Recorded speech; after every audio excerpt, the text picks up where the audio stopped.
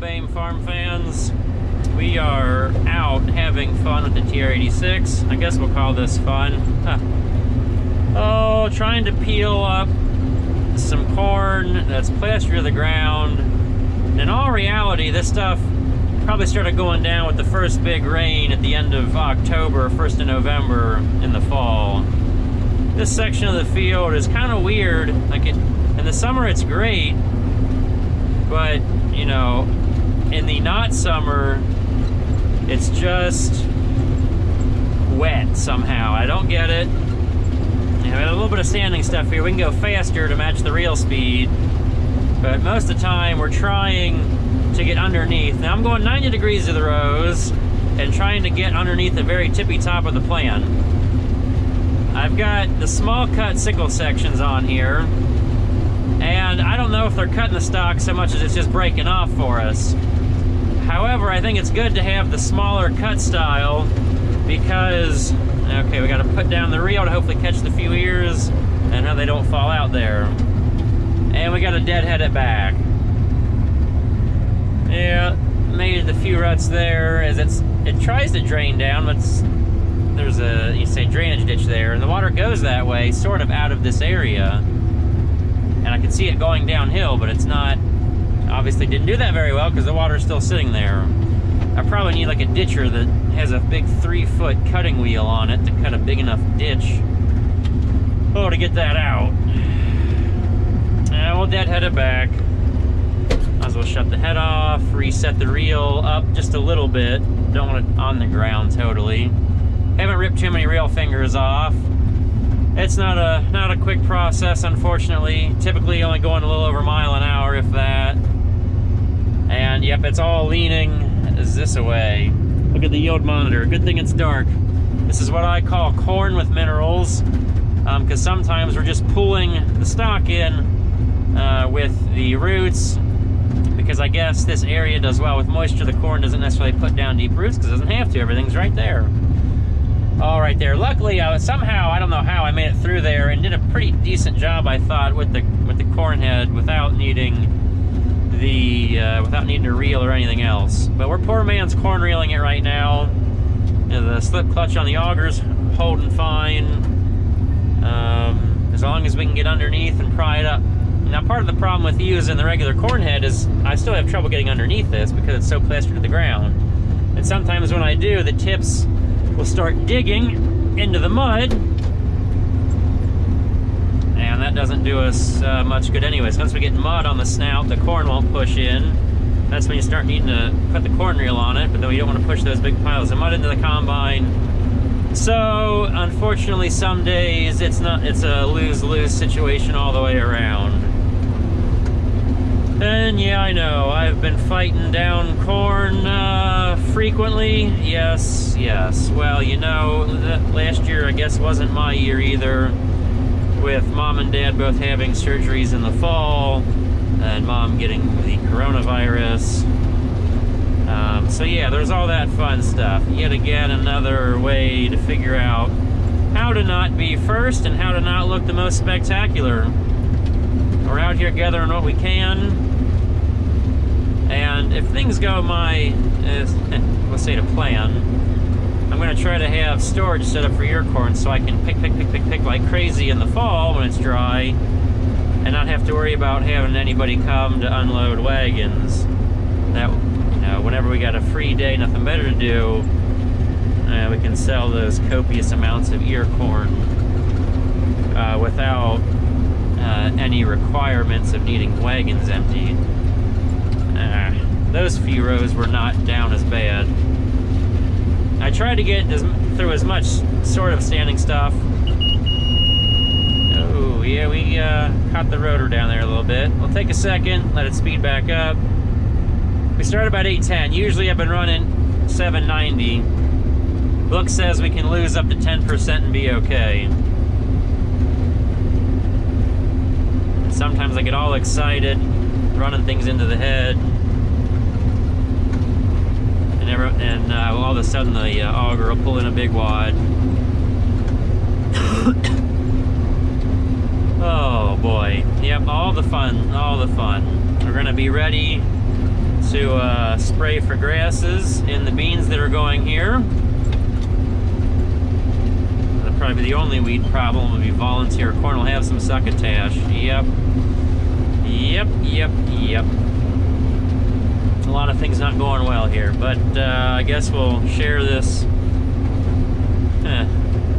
less than fun farming adventure. Nobody's getting hurt, other than maybe our pride. Big piece of humble pie here. Oh yeah. Yep. But now that corn that I showed you in that video a while back, that's still standing okay. That's at home. This is a rental field. And, I would love to put tile in this section. Just got to figure out, yep, we got a little slow there, guys. Got to figure out how to work the deal for putting tile in here. Can I get somebody to sign a 10-year lease as the owner if I try to foot the bill for the tile? Because I don't know if the owner would want to, you know, put forth that much money. Now this soil might do okay. This is better. I like this dirt better than what we have at home because I can chisel, disc, and soil finish it and be done. Saves me a whole pass over tillage at home. A little less clay, maybe a bit more silt, but somehow a heavy enough subsoil that we run into some sections that manage to hold water through the winter very well. Well, it's getting dark. We know what we're doing here. We go across the slope, come back with the tops pointing at us. I made, oh, we can count passes. 1, 2, 3, 4, 5, 6, 7, 8, 9. I think that might have been past 10. 10 passes. There's only like 3. I don't know if there's a full 4 acres here in the middle of the field that suffered from severe wind blow. Now, last year I'd planted, not last year, last time I planted corn, I typically planted the way we're driving now, which we would call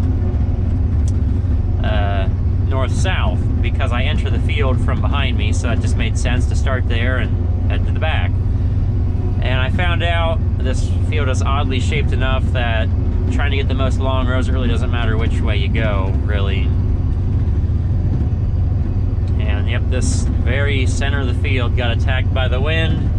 I figured I usually had wind problems coming from that direction because there's least amount of trees over yonder. And well, that wind blew down the rows, and then, you know, somehow, you know, fall, winter, or when it starts getting cold, the winds will come more destructively out of the north. Which, when I picked ear corn, this was already going down. So this wasn't the fact that it was out here all winter. It's the fact that it was probably still standing here November 1st and being 30%.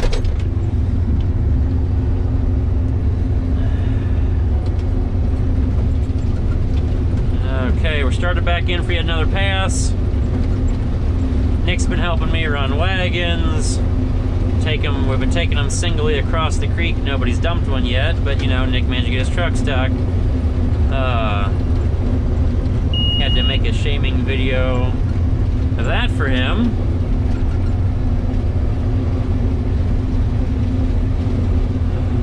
The only thing I gotta watch is going with standing a little better. I gotta go fast, doesn't just pull the ears off. And that's even going in pretty good. We got it just right. Well, that's not good. Well, we can reverse the head a little bit. Try to clear out the feeder house. Oh, we tried to plug it. We're only a few passes away from being done. Oh, let's burn some clutch at a lower RPM and listen to it beep.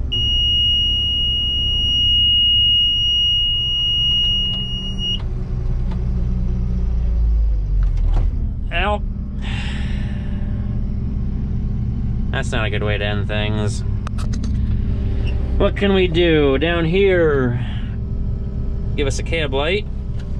We're gonna go full open on the rotors. Remember, about 8. We're gonna open this mess all the way up. Hope I don't have to do anything else. That's what I get for trying to go fast to that standing corn. You can see through the light or darkness. Sun's going down, so we're sucking up moisture into the stocks. Now, rotors are wide open there. Don't need ground speed right now. I don't want to do this with too much RPM. That's how we found out the threshing clutch is good, because it'll bog down the engine. It's probably plenty of speed.